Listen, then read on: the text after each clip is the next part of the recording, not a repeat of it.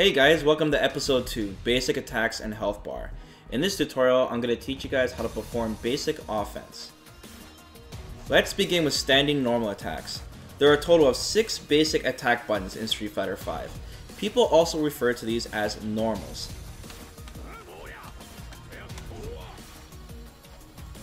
Three punch buttons and 3 kick buttons with 3 different strengths called light, medium, and hard. Individually, these 6 attack buttons are called light punch and light kick, medium punch and medium kick, and finally hard punch and hard kick. Now for all my future tutorials, I will use the default button layout for the PS4 controller and for the fight stick. So let me quickly go over the default buttons on the PS4 controller just to clarify. So on the PS4 controller, light punch is square, medium punch is triangle, hard punch is R1, light kick is X, medium kick is circle, and hard kick is R2. If you guys are playing on PC or using a different type of controller and don't know the default controls, you can simply check the controller settings in the main menu or through the pause screen.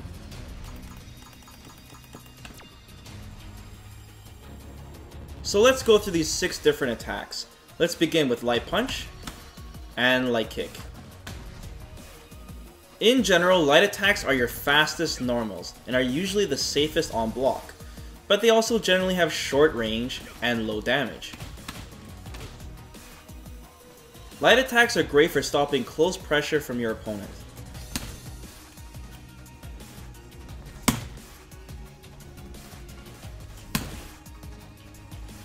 Light attacks are also really good at maintaining offense.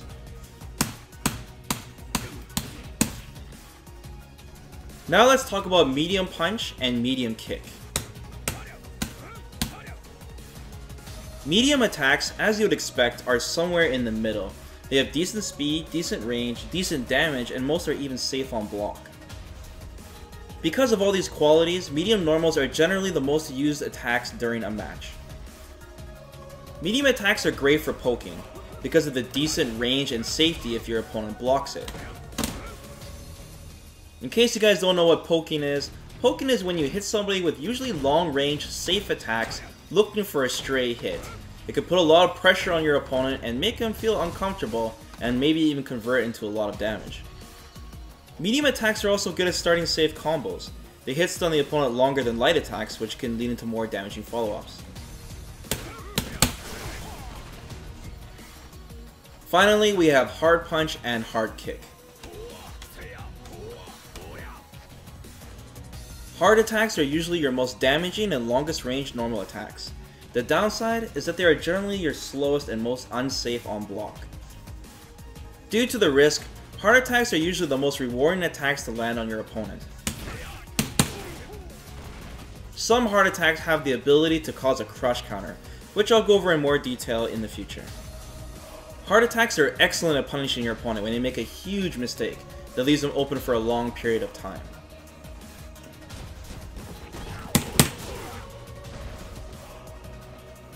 Key thing to remember, guys, is that all normal attacks in Street Fighter V are character specific. Some characters just don't follow the general rules I just explained. Some characters have a faster short range attack kit, while others have a slower but longer range attack kit.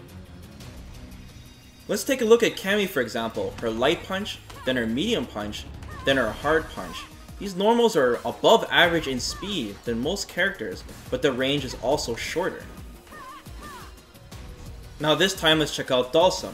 His light punch looks ordinary like other characters, but all of a sudden when pressing medium punch, it's this super long range normal. And then hard punch is even longer range, but you'll notice that these normals are also very slow compared to other characters as well. The difference between punch and kick buttons depends on your character, so be sure to take the time to experiment and understand your favorite character's differences in his normal attack speeds, ranges, and damage. Alright, moving on to crouching normal attacks. To do a crouching attack, simply press any button while crouching.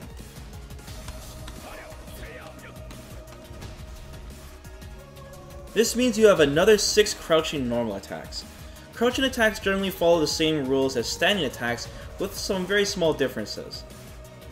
Crouching kick attacks are usually slower than punches of the same strength, but generally hit the opponent low, which means they have to be blocked while crouching.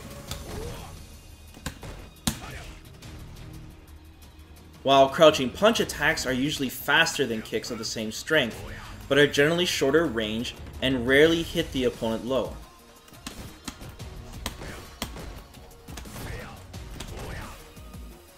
Take a look at Cammy's crouching medium punch and her crouching medium kick.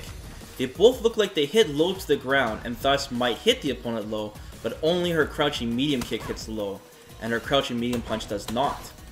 The opponent can block it standing. Crouching hard kick is your knockdown attack. It will make your opponent fall down and also hits the opponent low.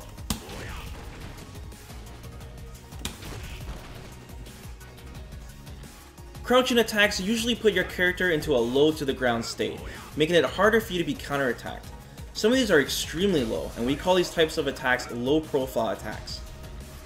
You can use low profile attacks to make your opponent misjudge your height and allow you to capitalize.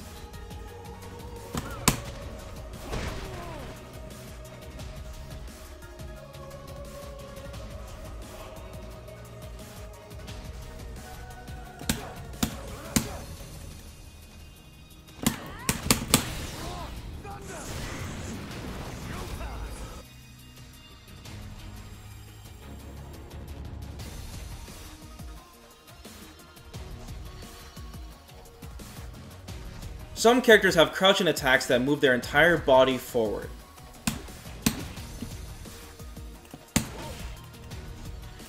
These are called slides, and some of these slides even knock down your opponent on hit.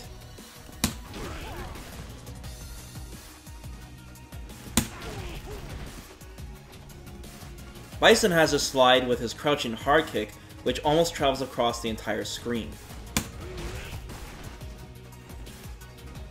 Keep in mind that a lot of these sliding attacks are very unsafe if your opponent blocks them at close range. Ideally, you want to aim to hit these slide attacks at their absolute max range to make them as safe as possible. Some crouching attacks are both sliding and low profile, allowing them to even go beneath projectiles. Chun-Li's crouching medium punch is an example of this.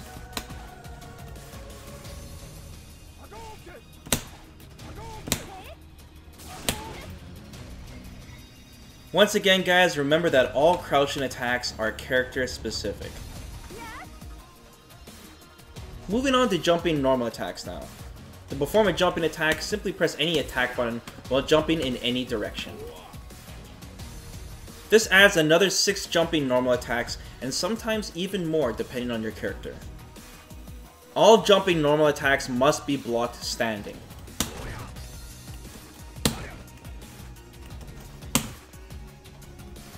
Jumping attacks, once again, generally follow the same rules as standing and crouching attacks in terms of speed and ranges, with some small differences. Jumping attacks are excellent for starting combos.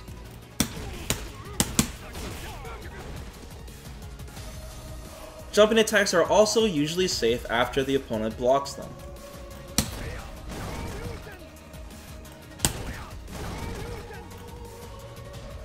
Now the height of your jumping attacks do matter when dealing with hit stun, which is how long your opponent is unable to act after being hit. The deeper your jumping attack is, the more time you have to combo when you land.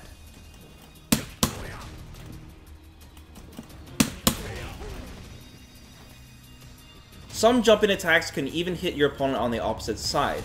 Ryu's jumping medium kick, for example, does this. These are called cross-up attacks, and they are especially hard for your opponent to block. Some characters have jumping attacks that are exclusive to jumping straight up. These are called neutral jump attacks. So for example with Chun-Li, when I jump back and press hard kick, you can see the animation, and then when I jump forward, the exact same animation, but if I jump straight up, you can see it's an entirely different attack. I'm sure many of you guys have noticed by now that there are a lot of rewards to jumping attacks, but as usual, do not forget that there is an equal risk. You cannot block in the air. Just like standing and crouching attacks, the difference between jumping punch and kick buttons depends on your character. Some are great for dealing with your opponent who is also in the air, and some are more suited when your opponent is on the ground. It all depends on the attack's angle, speed, and range.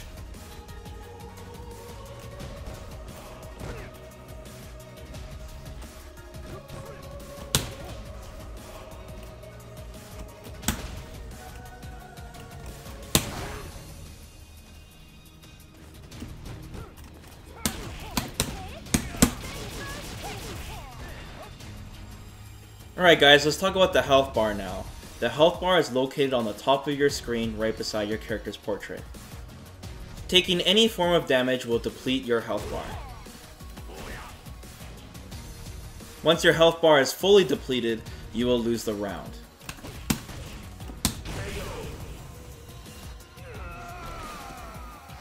You can briefly see in your health bar the total recent damage you took from whatever attack or combo in red.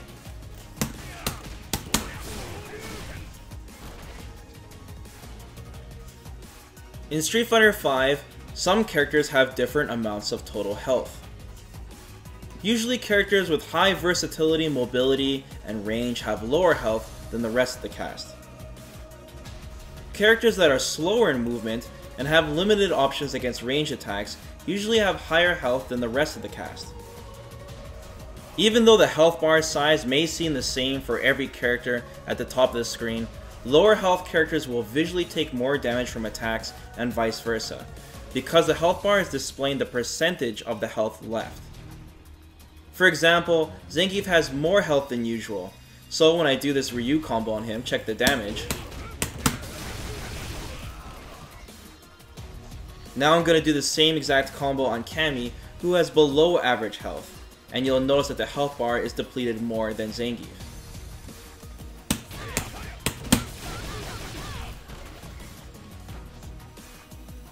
Having different amounts of health is a form of character balance. Some characters can take more risks, while others can't make too many mistakes. The average amount of health in Street Fighter V is 1000 points of health. Ryu and Ken, for example, have 1000 points, while some characters like Cammy only have 900. Birdie has 1050. Some additional notes, guys, to this episode. All attacks cause a different amount of hit stun. Hit stun is the amount of time you are unable to act after being hit from an attack. Some characters have basic attacks that hit multiple times.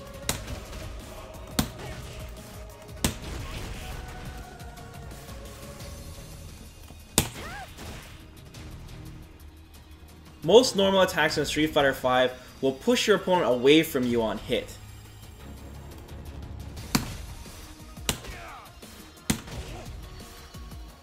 While the opponent is in the corner, you will be pushed out instead.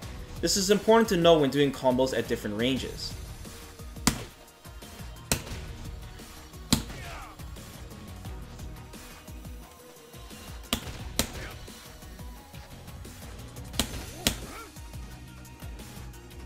Jumping and cross-up attacks barely push your opponent away. Once again, just another payoff you receive for the risk you took when jumping in the first place.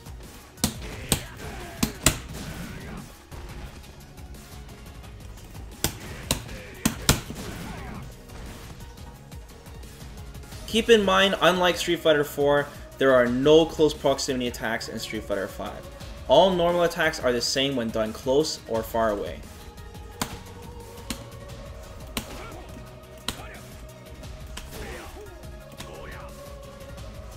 Now, because of this, it's very important for you guys to understand that every normal attack has its own specific use. This is a direct design choice in Street Fighter V. For example, Ryu's standing light punch may seem absolutely useless at first because it has no range, but it's actually Ryu's absolute fastest attack, even faster than his crouching light punch and light kick. Another example is Ryu's jumping medium punch. It may seem useless as a jumping attack because of its poor horizontal range, but it actually puts your opponent into a juggled state that allows you to combo further after landing it.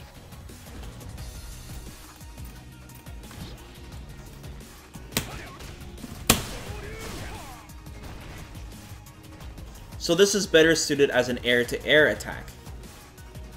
Now looking at Ryu's crouching hard punch, it may seem like a useless crouching attack because once again it has bad horizontal range and it doesn't even knock down or hit your opponent low. But it's actually used as an anti-air attack which stops people from jumping in on you.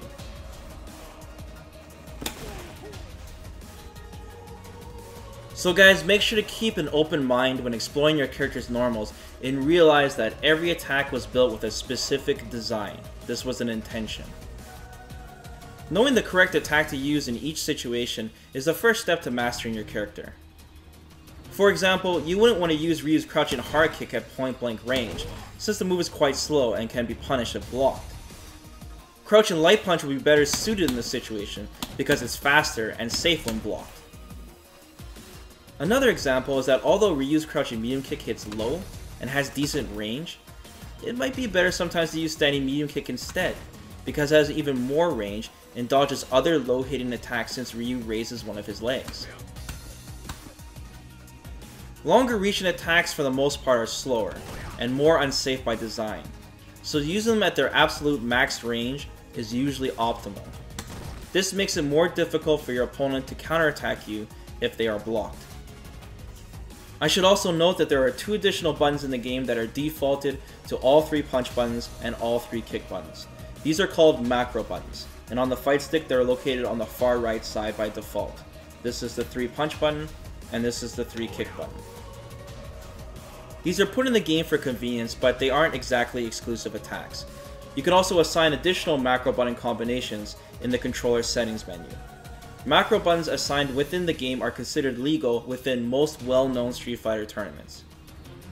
So for example, let's say I want to activate V-Trigger with a single button. I simply go to the controller settings, and then I can assign a macro under V-Trigger. In this case, I'll use L1, which is on the far right side.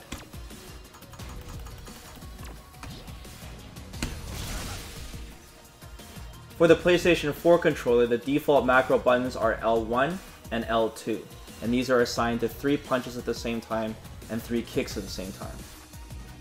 Using the 2 default macro buttons allows you to easily taunt your opponent, because to do a taunt, it's all 3 punches and all 3 kicks at the same time.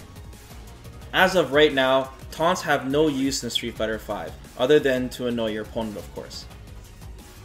Some attacks in Street Fighter V will force your opponent to stand if it hits, but these are rare. For Ryu, for example, it is his crouching hard punch and his back hard kick. These kind of attacks are very important to know if you have combos that are exclusive to characters that are standing.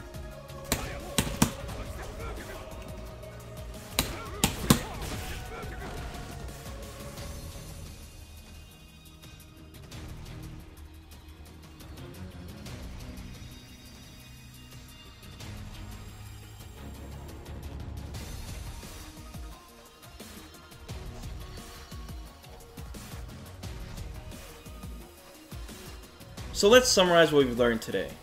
There are a total of 6 basic attack buttons in Street Fighter V. Light punch, medium punch, hard punch, and light kick, medium kick, and hard kick. They can be done while standing, crouching, or jumping. Lights are usually fast but short range and weak. Mediums are usually somewhere in the middle. Hards are usually strong and long range but slow. There are no close proximity normal attacks in Street Fighter V. Every normal attack has its own use. Don't forget this, guys. Taking any damage lowers your health bar. Once it's empty, you'll lose the round, of course. Some characters have above or below average health. This concludes episode 2. I'll see you guys next time. Thanks everyone for taking the time to watch this video. Be sure to subscribe to the channel to support and to be notified of my next video release. Below you can check out other video playlists, and if you'd like to support me further, consider checking out my Patreon account. See you next time, guys. A huge thanks to all my Patreon supporters, helping me and this project come true.